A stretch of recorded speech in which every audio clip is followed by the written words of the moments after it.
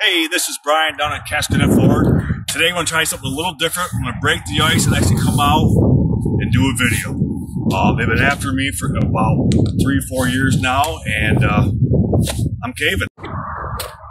So what I'm going to try to do is just kind of today is introduce myself to people who haven't met me, and show a different side of people who have met me.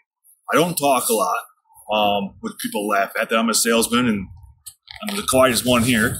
Sometimes I talk way too much and just make an idiot of myself, but that's me. One of the first things I learned when I started in the business, which I've been in about 20 years now, is I watched this video of this guy, had a just plain name like Bob. I'm like Brian, it's kind of plain name. And he changed his name to a catchy name, a nickname. It was pretty cool.